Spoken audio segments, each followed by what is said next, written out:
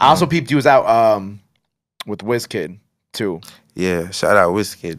We've been in the studio cooking up heat, and you know,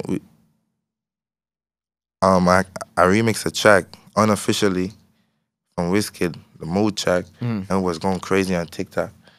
And he seen it and it was like, yo, because I posted something of it on my Instagram and told my fans like tag Wizkid and Buju, and it was going crazy, like 1,000 comments. So he seen it and he said, yo, this is crazy. Yeah. We had to do this like officially. So right now we kind of like, because it's been released a long time ago, it's like we're contemplating what we're supposed to do. If we're supposed to shoot the video or what. Well, you know, we've been in the studio cooking up some heat. Shout out to Wizkid. So some new stuff with Wizkid is coming.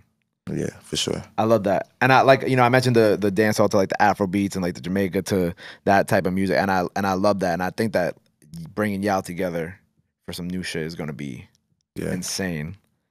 Insane. Yeah.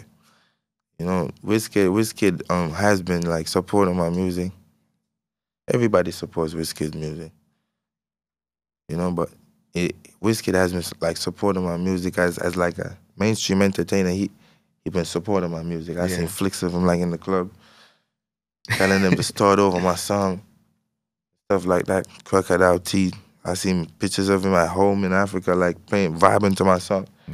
So I respect Wizkid, like a different kind of respect. So yeah, that's my boy right there.